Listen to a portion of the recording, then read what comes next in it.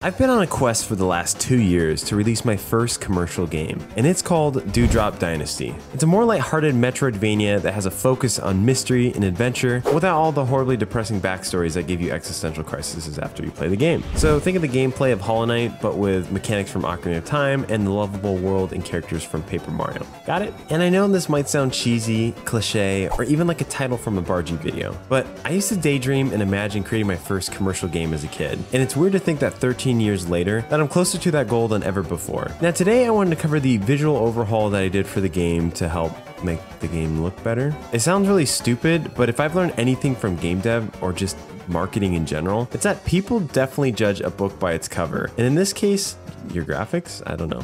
And back when I released the demo for the game, I got a lot of comments saying that the game just needed a visual update. And one person even said, and I quote, "This is the most generic Metroidvania I've ever seen." And after taking some time away and looking back at it, I honestly have no idea. No, they're totally right. So I decided to spend around 2 weeks to go back and overhaul Tumbleweed and see how I can make each room and area feel unique. Also, don't worry, this desert location isn't the only area of the game. It's just the first area, so that's why it has the most polish. Most locations right now in the game look like this. Not as cute, right? But before we dive too deep, I have another huge problem. You see, there's this little obscure indie game coming out soon. You've probably never heard of it. It's called Silksong, and somehow it's one of the most wishlisted games on Steam. I know, right? What is this game? Anywho, I reached out to the devs, and Team Cherry agreed that if I get more wishlists than them, that they'll eat their shoe.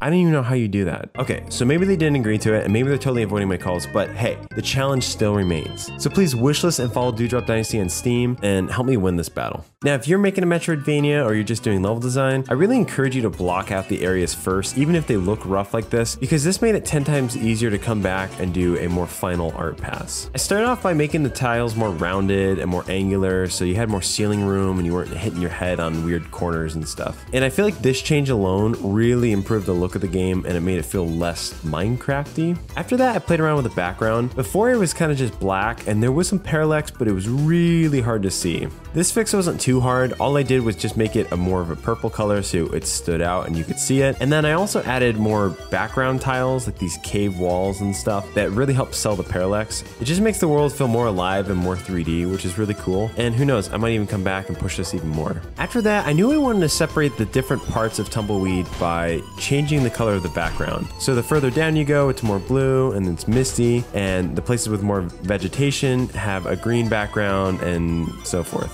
I think it just breaks up the background enough so it feels like you're in a new location, even though the tile sets haven't really changed. And speaking of tile sets, I also went back and added a ton of new tile sets. You'll see that there's major props, there's weird oil rigs, there's bones, lots of bones, even more bones. There's a giant skull. What's that all about? Obviously, all these things have a significant role to the game's lore, so that's all I'll say for now. And just with these changes alone, the game just feels so much bigger and the world feels more alive and unique. I mean, just look at this side-by-side comparison. It almost doesn't even feel like the same game. It's such a major improvement. And speaking of new improvements, I started working on a boss fight. This guy is called Bonsai Beetle, and his whole gimmick is he likes TNT. Lots and lots of TNT. So I played around with different abilities, him throwing TNT sticks, him aiming at you, jumping around, all sorts of crazy things. I also ended up creating this camera system. When you go into a boss area, it kind of zooms out and locks your camera in place so you can fight and see what's happening. I don't know if I like that idea or if I just want to keep it so your camera's free. We'll see. It's just something to play around with. I also created these new Tumbleweed characters because there's nothing more annoying than a bouncing enemy, especially during a boss fight, and they work.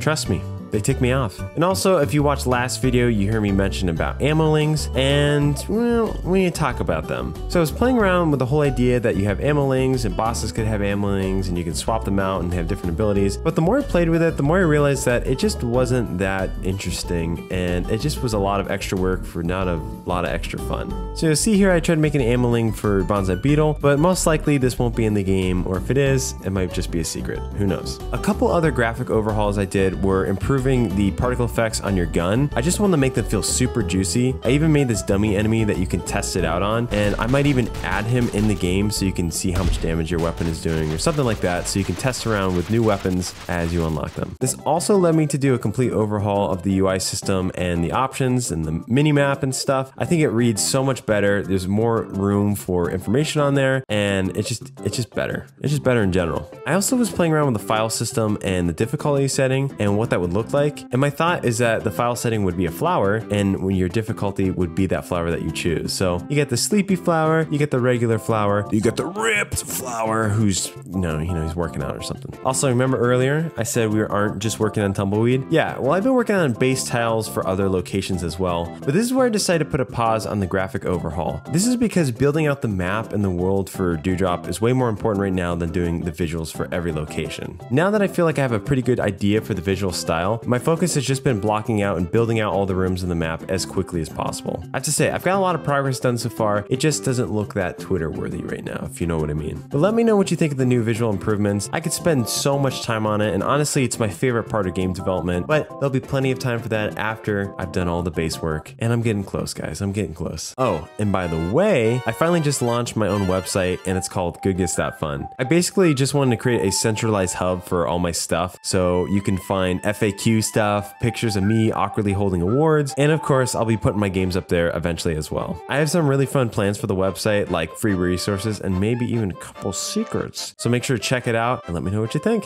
Anywho, that's it for me. Go wishlist Dewdrop on Steam, and I will see you next time. Thanks for watching.